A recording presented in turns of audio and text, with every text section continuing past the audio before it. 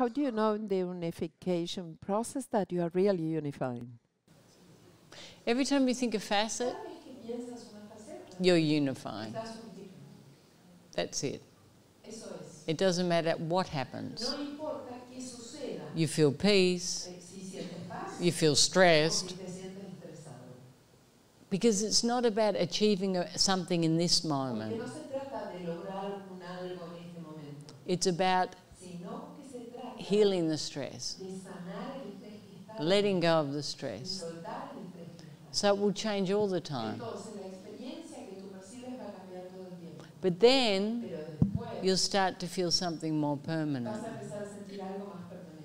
You know, when you meditate, this is not meditation. It's like meditation, but it has a different function. When you meditate, the goal is silence. No mind, present moment, and then you stop and you continue with your day. The process with the unification is to remove everything.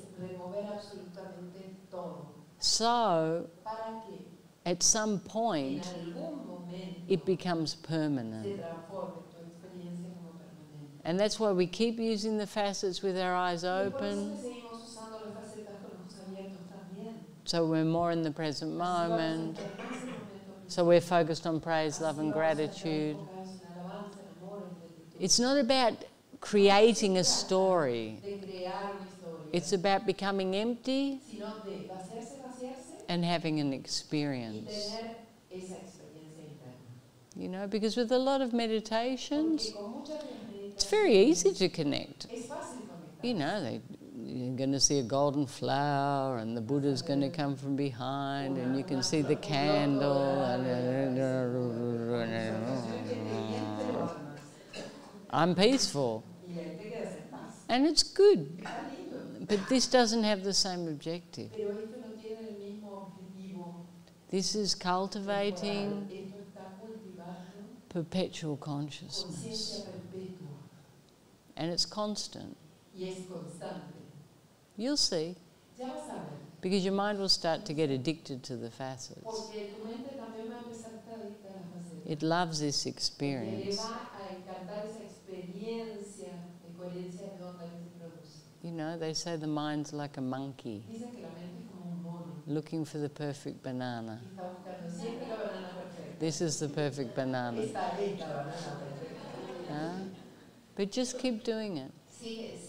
And you're obviously an intellectual person too. You know, for intellectual people, it's sometimes a little bit more difficult in the beginning. But you're also a Latin intellectual, so you'll drop into your heart. Huh?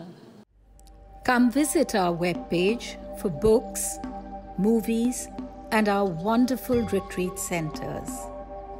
Isha's simple yet powerful system is transforming lives around the world.